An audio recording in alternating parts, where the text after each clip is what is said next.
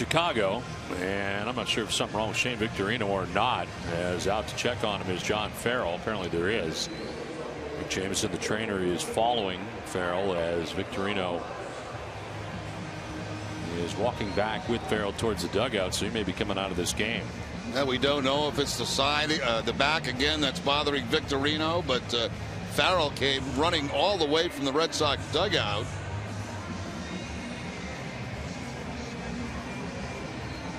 Take a look at the last at bat for Victorino when he kind of squibbed the ball down the third base line, and see if we can pick up anything as he's running down to first base.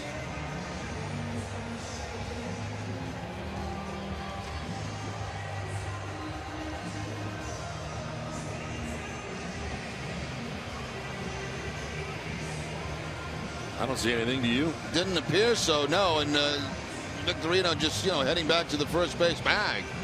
But apparently Farrell saw something, because he came charging out of the dugout when Victorino started out toward right field.